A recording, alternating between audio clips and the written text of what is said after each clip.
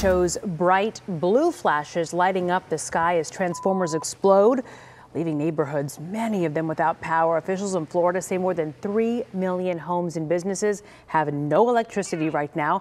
This is hours after Milton made landfall on Florida's Gulf Coast. And we have team coverage for you this morning. Meteorologist Mario Ruiz will join us momentarily to talk about the tornadoes that spun up around the storm. We also have Natalie Haddad live at Dallas Love Field, where people will likely be feeling the travel impacts from Milton for days. First, though, we do want to get to Chris Sadeghi in the newsroom. And Chris, the storm is on its way out, as Greg mentioned, but it is still very dangerous for people in Florida right now.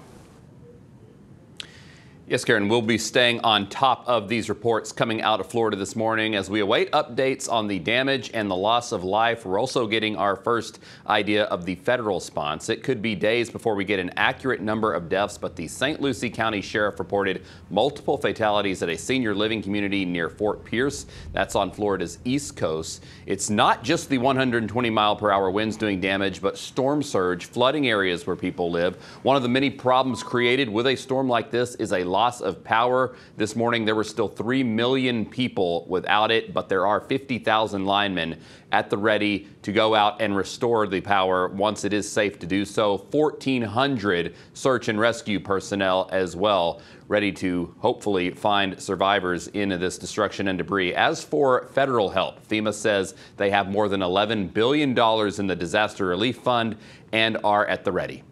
We are prepared for this. We will certainly have challenges along the way as we move people around, but this is what we're good at. This is what we plan for. President Biden also spoke about the response, saying federal and local agencies are in constant contact. In the newsroom, I'm Chris Sadeghi. And we all started going for the hallway. Didn't even make it there in time. Started doop, doop, and I heard a piece of glass crack and it sucked the whole roof off. And I felt the thing suck me up. And I grabbed my kid and my wife and hunkered down. Yeah, before Milton even made landfall, you heard from that man there. Dozens of tornadoes ripped across Florida. That guy lives in Fort Myers. Roofs are blown off, homes, trees, fences, power lines, they're all down. Meteorologist Mario Ruiz joins us now. Mario, Florida might have seen a record number of tornadoes, and we've been talking about Hurricane Milton and how it was going to bring storm surge, this, that, the other. But these tornadoes just as big of a problem. Absolutely. And this well ahead of landfall. We started seeing tornado warnings about 6-8 hours before Milton made landfall, and a lot of it on the right-hand side of the track, which is what we always talk about being the most dangerous part of the storm. So this is an image of all of the tornado warnings that were issued yesterday. Over 150 of them.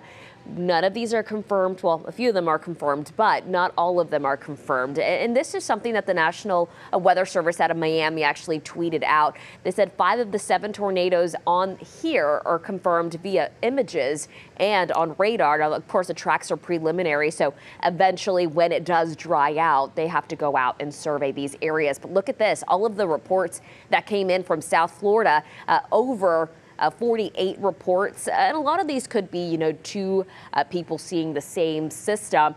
But of course, we'll see more of these surveys come out in the days to come. And I want to show you how this track was. You see that track? That's the track that Milton took. Most of those reports were on the right-hand side of the track. Again, that's what we talk about when we're dealing with the severe weather threat.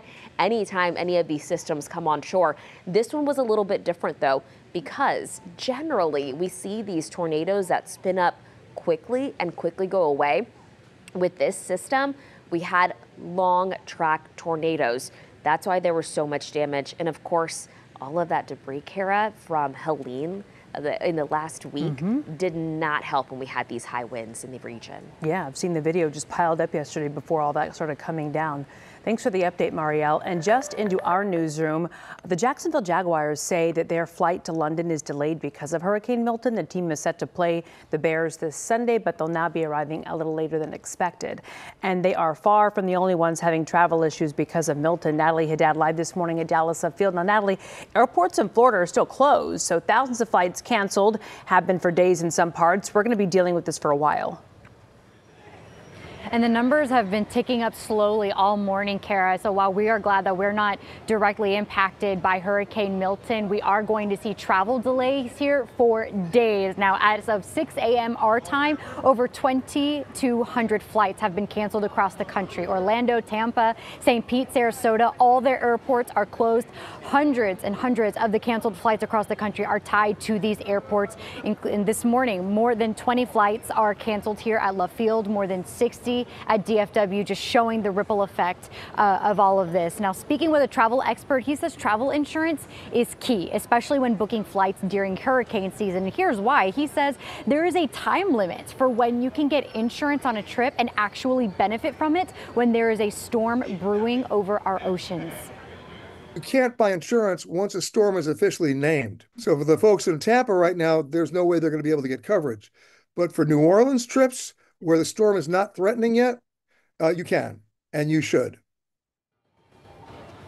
So again, where a storm is threatening an area of land here on the U.S., if the storm has been named, you can't get insurance there, but at other places you can. So the more you know about all of that, that was something I personally learned too. Now, that travel expert went on to say that while Hurricane Milton is impacting any of your travel plans, now is a perfect time to call your airline and certainly take advantage of any vouchers they may be offering. Kara? Yeah, I bet. Thanks, Natalie. So stay with us on air and online as we follow Milton.